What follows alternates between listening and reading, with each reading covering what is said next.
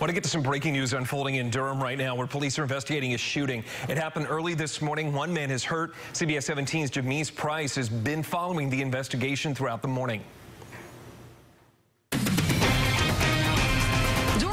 Had this parking lot of AutoZone blocked for a few hours with this crime tape as they investigated a shooting that happened here at the corner of Holloway and Rayner Street. Police tell us someone flagged them down, alerting officers about this shooting. The victim was transported to the hospital with what police are describing as serious injuries. Now, police also took some time at other businesses nearby, trying to figure out exactly what happened, collecting as much evidence as they can. In Durham, Jamise Price, CBS 17 News.